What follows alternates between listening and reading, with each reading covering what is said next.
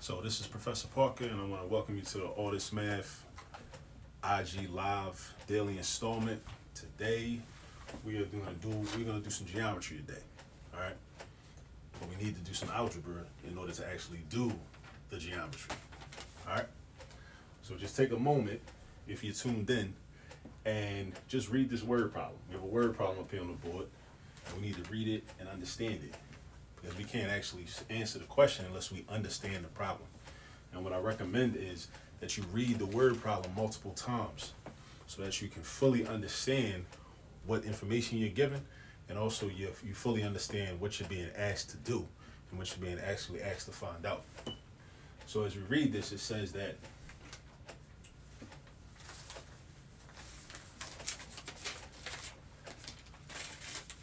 one leg of a right triangle, that's key.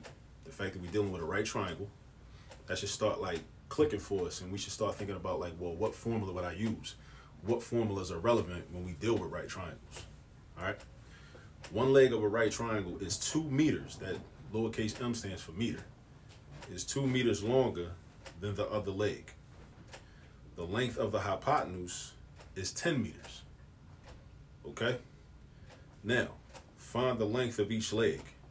So what we want to do is we want to find the length of each leg within this triangle. And of course we know that a triangle is called a triangle because it has 3 sides, right? It's a right triangle, so think of 2 of the sides as legs, and also think of the third side, which is directly across from the right angle, as the hypotenuse. All right? Now, your first step in a question like this is, or at least that I recommend, everybody might not do this, but I recommend highly to do this, is draw a picture. Draw a picture so we can visualize what we're working with. You know, people like pictures, and pictures are helpful. That's why, you know, social media sites like Instagram are so popular, because people like pictures. So when you're doing math problems, if you can, draw a picture. It's cool. So what we're going to do is we're going to draw a right triangle. Now, what makes a right triangle a right triangle? We should also remember that. What makes a right triangle is that it has one 90-degree angle. It can't have 2 90-degree angles or 3. It can only have 1, because all 3 angles in any triangle have to add up to 180. So if you had 2 right triangles, if you had 2 right angles, and a right angle is 90 degrees, that would be 90 and 90 already. You wouldn't have any room for a 3rd angle. So that lets you know that in a right triangle, you only have 1 right angle. So let's just draw a random right triangle.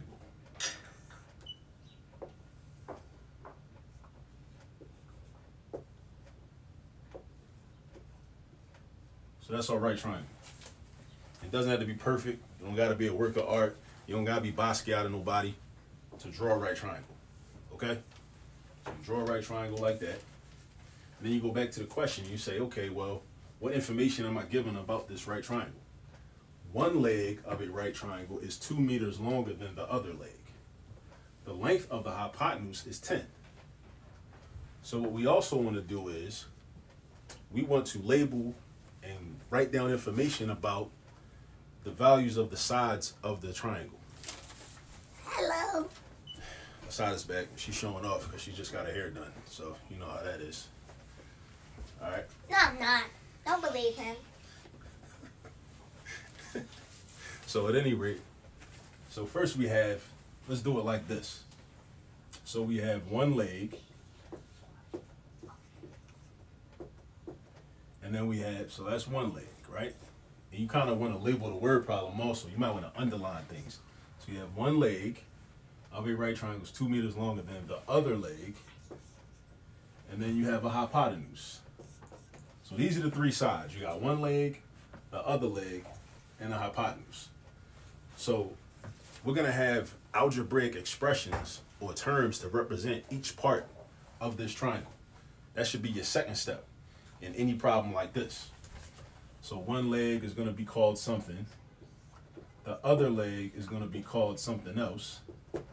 And the hypotenuse is going to be represented by something else. So we got 3 things. Now keep this in mind, right?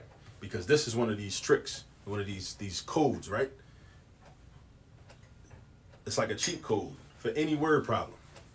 When you see a word, when you're given a word problem and you have an expression or a statement, a sentence, where one thing is compared to something else, for example, one leg of a right triangle is 2 meters longer than.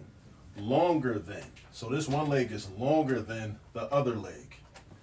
The second thing they talk about, and always remember this, the second thing they talk about, you don't have to do this, but I think it makes the problems much easier. The second thing they talk about, just call that X. Just call it X. The second thing they talk about in that sentence. So in this sentence, we have one leg of a right triangle. What was the first thing they talked about? One leg.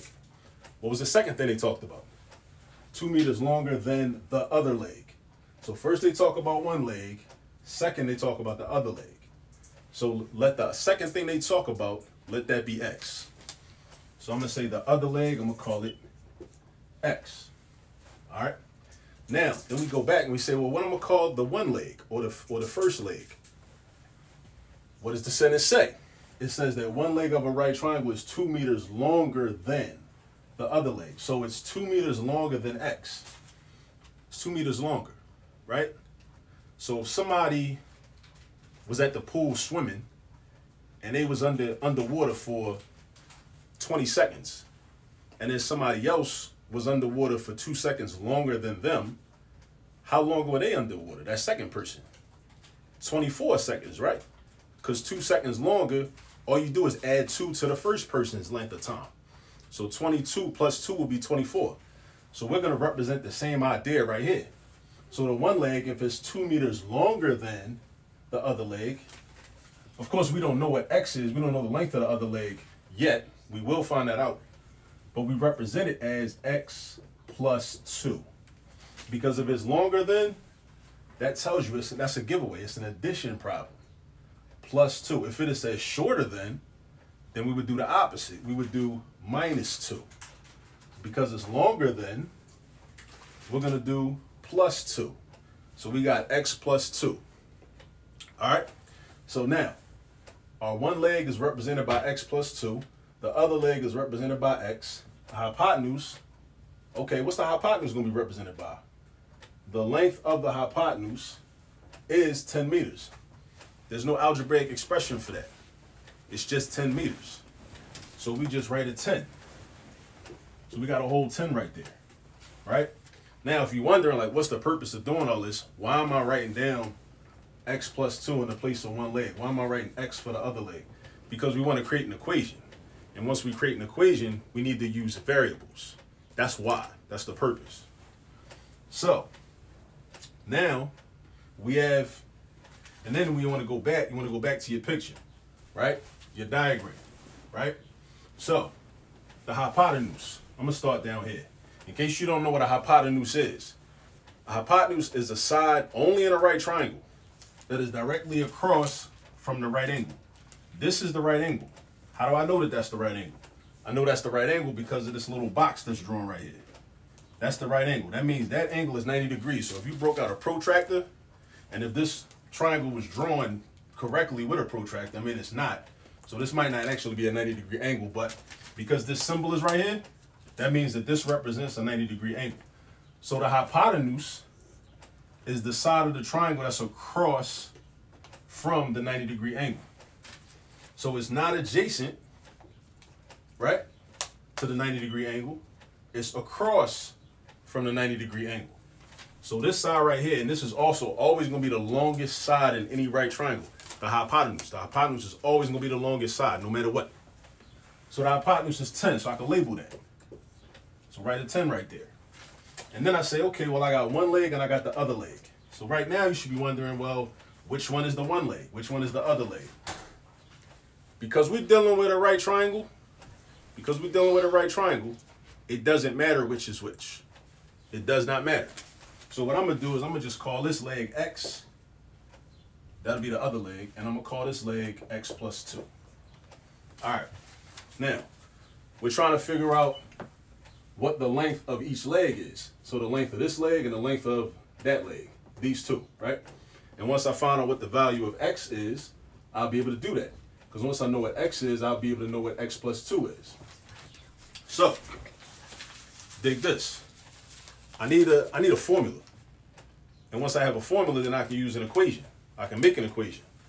So when we deal with right triangles, the first formula that should be coming to mind is probably something called the so-called, or I call it so-called, Pythagorean theorem, right?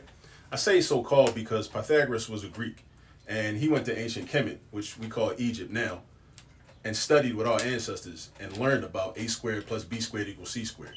But the Europeans took credit for that, and now they call it the Pythagorean theorem, but our ancestors have been using that for thousands of years before that.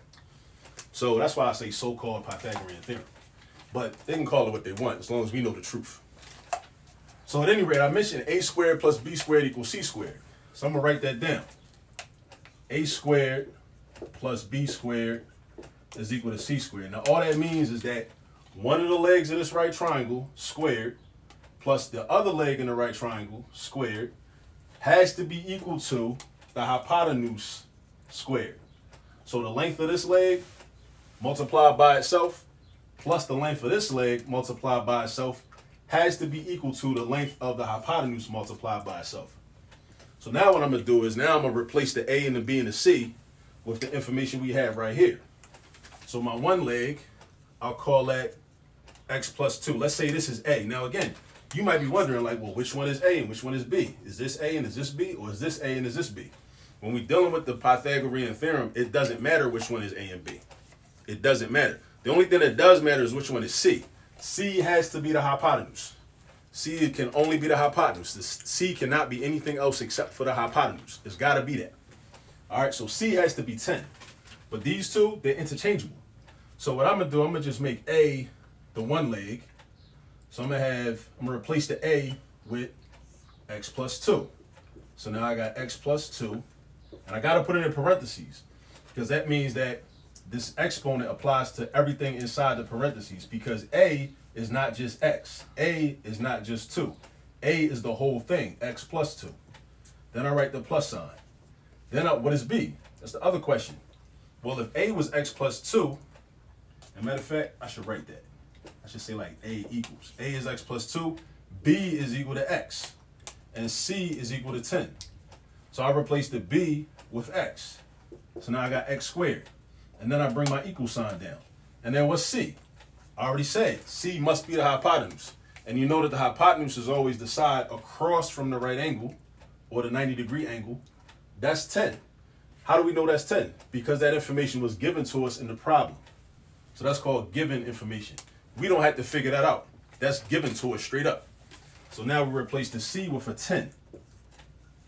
So we got equals 10 squared. And now, what do I have to do? I got to simplify this.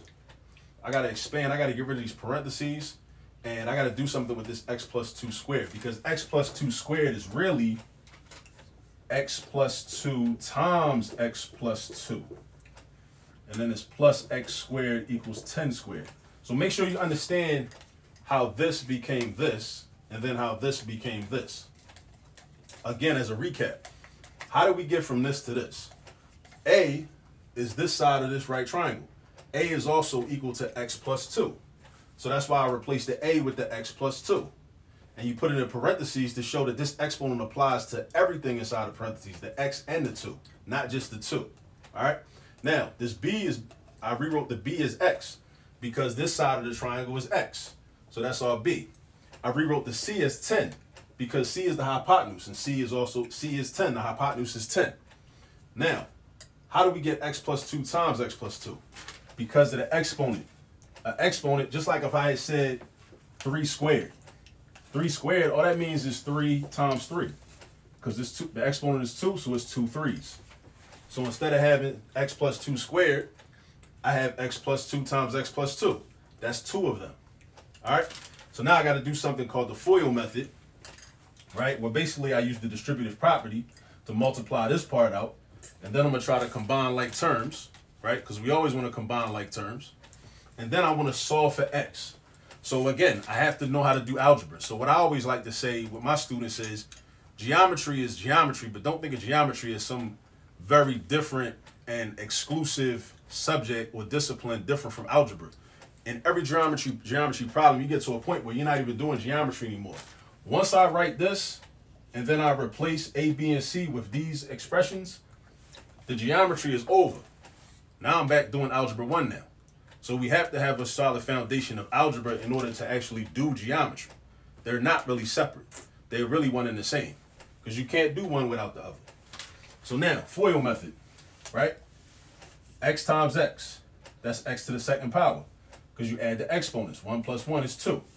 Then the outers, x times 2, that's 2x. Then the inners, 2 times x, that's 2x. Then the last, 2 times 2, that's 4. So this x plus 2 times x plus 2 is equal to x squared plus 2x plus 2x plus 4. Because really all I did was I did x times this term, which is x squared. X times 2, which is 2x. All you're doing is you're saying x has to be multiplied by both of these. That's how I got x squared and 2x.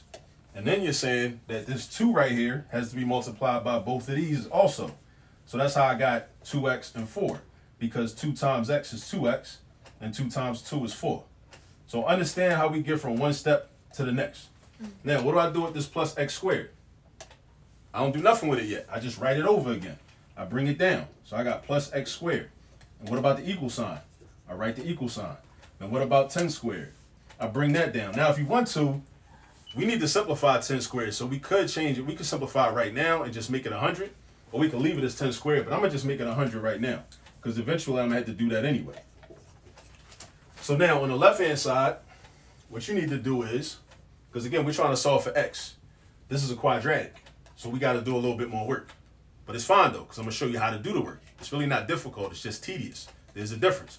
There's a difference between difficulty and tediousness. All right? We want to combine like terms. So you want to look for all the x squareds you can find. Anything with the same letter and the same exponent, you want to match them up. So I got an x squared right here, and I got an x squared right here. And then I got a 2x right here, and a 2x right here. I want to match these up. And then I have a 4, but the 4 is by itself. Now you might be saying, oh, but it's a 4 right here and it's 100 over here. They're like terms, right? Technically, yes, 4 and 100 are like terms. But you can't combine like terms unless those terms are on the same side of the equation. This 4 is on the left-hand side of the equation. This 100 is on the right-hand side of the equation. You can't put them together. They're not on the same side of the equation. All right? Eventually they will be, but just not right now. So I combine the x squared and the x squared. So I got 1x squared plus another x squared. That gives me 2x squared. And then I got 2x and 2x. Altogether, that gives me 4x. And then I got the plus 4, and I got equals 100. Now, because I want to solve for x, I need to put this in standard form. Standard form meaning I need basically all my stuff, my x's, my constants, everything on the left side of the equal sign. And I need to have a 0 on the right side. And then I can factor, right? I can factor. I can use a quadratic formula. I can complete the square. The easiest thing to do in this problem, though, is going to be the factor. So that's what I'm going to do. But I can't factor unless I have a 0 on the right side. So that means I need to get rid of this 100. And so I have nothing on the right side. So now this is a positive 100, right? So you have to ask yourself, what's the opposite of a positive 100? A negative 100. So that means you need to subtract 100 from the right side. And since when we do algebra, we deal with balance. Whatever we do on the right side of the equation, we also do on the left side of the equation. Now, here's the thing. If I subtract 100 on this side, you can only combine like terms. I can't subtract 100 from 2x squared because the 100 doesn't have an x squared term in it. I can't subtract 100 from 4x because the 100 doesn't have an x term. But I can subtract 100 from 4, though. So I write my minus 100 underneath for the 4. So now I'm going to have, that's going to be 0. 4 minus 100. We got to know some arithmetic. 4 take away 100. If you have positive 4, and then you, I don't know, you borrow $100, right? Or you want to buy something that costs $100, you want to spend $100, but you only have $4 to your name. You get a person you buying it from $4, and then what do? You just owe them $96. So that means you owe 96, so that's negative 96. These two terms don't change. So I got plus 4x, and I got 2x squared. All right? So now here's my thing. I want to solve for x. So I need to factor x. I need to factor out, no, I need to factor out this expression, and then that will enable me to solve for x. So I'm running out of space down here, so I'm gonna bring it up here. So I got 2x squared plus 4x minus 96 is equal to 0. So the first thing I want to do is look for a greatest common factor. What is the biggest number that divides evenly into each of these terms with no remainder? Well, I see a 2 right here. I see a 4 right here. These both have x terms, but the negative 96 does not have an x term. So x is not common. All right. But these are all even numbers. So I know that 2 divides into 2, 2 divides into 4, and 2 divides into negative 96. So I'm going to factor out a 2. That's my greatest common factor. So I write 2, and then I write parentheses. You got to have parentheses. Then basically you divide each of these terms by 2. So 2x squared divided by 2. That is x squared. 4x divided by 2. That is positive 2x. Negative 96 divided by 2. What's that? Negative 48. Because again, a negative divided by a positive gives you a negative. When the signs are different, the quotient is going to be negative. All right? So now, I'm not done though. I just did that. That's the first part of factoring that I do. I need to factor this trinomial again, right? I just did that to make my number smaller. I'm going to do something that some people call reverse FOIL. What I'm going to do is I'm going to set up 2 binomials. I'm going to break this trinomial down into 2 binomials, right? It's kind of like taking a sandwich and cutting it in half, right? You break it down into 2 parts. I'm going to do the same thing with this trinomial. I got one set of parentheses and another set of parentheses. Now here's what I do. Because this is a trinomial, because it's quadratic, what does that mean? That means the biggest exponent is a 2. And because the lead coefficient, or the number in front of x squared, is not written there, which means that the lead coefficient is a 1, right? It's like what's understood don't need to be said. We know that x squared is really 1x squared, but we don't have to call it 1x squared. We just know that, all right? I can factor it this way. What I do is I look for, basically I take the square root of x squared, which is x, all right? I'm going to need 4 terms. I forgot to say this part. I'm going to need 4 terms altogether. So now we get to the part where this type of factoring is like a puzzle, right? I got to figure out what should go here, here, here, and here, all right? Now, I can fill in 2 of these spaces right away because I know that the square root of x squared is just x. I know x times x is x squared, so I'm going to throw an x right here and an x right here. Now what I got to do is I got to figure out what 2 numbers go right here and right here. Now, reverse FOIL method. I need to ask myself, what 2 factors of negative 48 also add up to positive 2?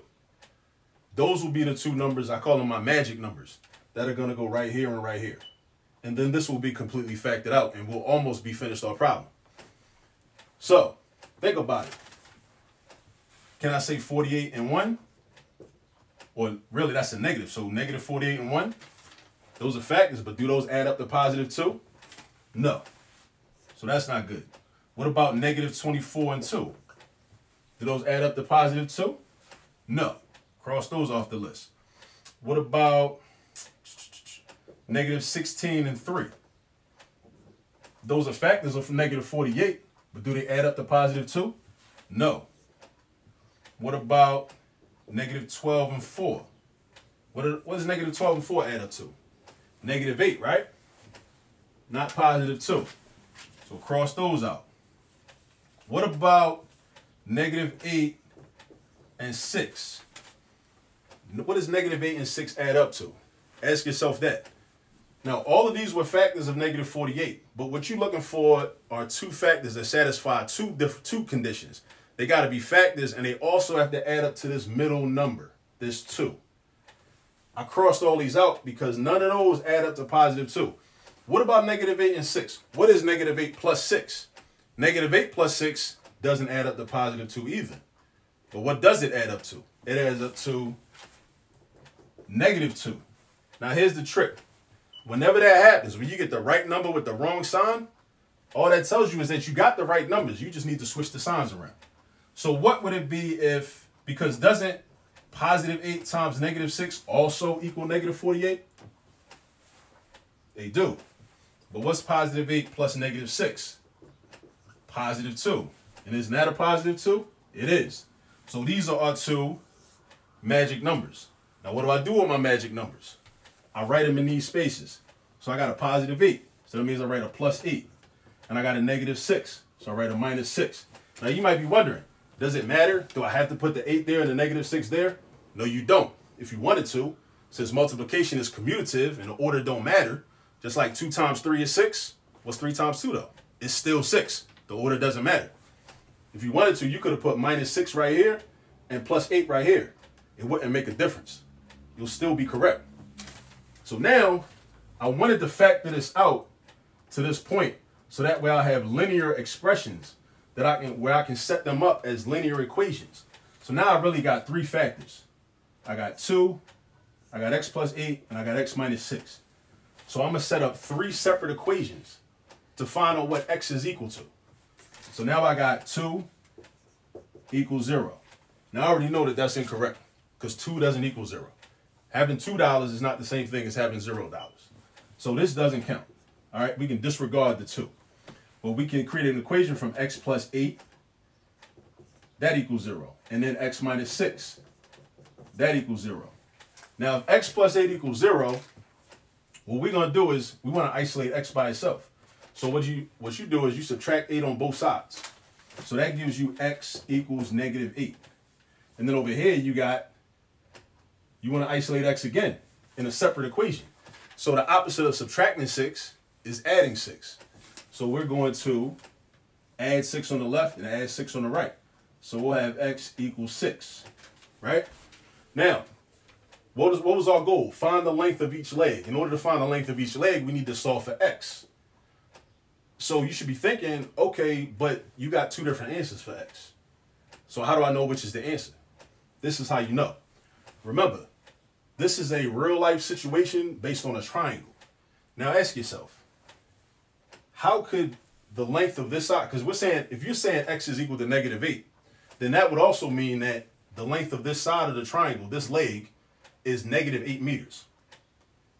How can the length of a triangle side be negative anything? It can't. So what that tells you is we can disregard this answer right here, leaving us with x equals 6. So x equals 6 is the true value of x. So now we go back here, go back to our original setup where we had one leg equals x plus 2. The other leg is x and the hypotenuse was 10. So then I say, okay, the other leg, that's 6. Well, really 6 meters. You should write your units. So we got 6 meters. And then if the other leg is 6, and then what did it say from the beginning? From the beginning, it said that one leg is 2 meters longer than the other leg. And I just told you that the other leg is 6 meters. So the one leg is going to be 6 plus 2. So that means that that's got to be 8 meters. Now, I'm just telling you answers based on the work that I did. But how do you know that the work is correct? How do you know that I did it right? Again, we go back to the so-called Pythagorean theorem. If this is a right triangle, which it is, because it has a right angle, and it's got these 2 legs and a hypotenuse, then the Pythagorean theorem should hold true based on these numbers that we have. What does that mean? That means that if this is B, so if A is actually 8, and B is actually 6, and C is 10, then that would mean that 8 squared, because that says A squared, plus 6 squared, because B is 6, and that's a B right there, should actually equal 10 squared. Now the question for you is that true? Does that actually work out? What is 8 squared? Or what is 8 times 8? That's 64. What's 6 times 6? Or 6 squared? That's 36. What's 10 squared? 10 times 10, which is 100. What is 64 plus 36? 100. And what is 100? 100. And does 100 equal 100? It does. So this is proof that our answer is correct. And after all that work, we're finally finished. So this is just a little bit of geometry, but understand, geometry also requires that you have an understanding of how to solve algebraic equations. And also how to do, well, really how to do a whole lot of things. You need to know how to expand expressions. You need to know how to combine like terms. You need to know how to factor, taking out a GCF. You need to know how to factor quadratic trinomials using reverse Fourier method. It's just a lot of things that you need to know how to do. All right. And the only thing to really learn how to do them is just to do a lot of problems like this, like on your own, right? In order to just develop your skill set. So yeah. And the word problems, like a lot of people see word problems like this and automatically become intimidated and they just want to give up. But if you practice a lot of these types of problems, whenever you see them, you'll know what to do and then they won't be as intimidating. It's really just like with anything in life. If you have a lot of practice at it, then you'll be straight. You'll know how to do it when you see it and you'll know what to expect. And you'll have that confidence. So then once you have that confidence, you won't have that anxiety. That anxiety won't creep up and take over. Then you won't just want to put your pencil down and give up. You understand? So that's today's lesson for today. Thanks for tuning in. I hope you learned something. And again, I'll be back next week, Monday through Friday, 6 p.m., doing these IG Live videos. Send in your questions to the All This Math IG Live, well, All This Math DM. Any questions that you would like to see worked out. Thanks for tuning in. Peace.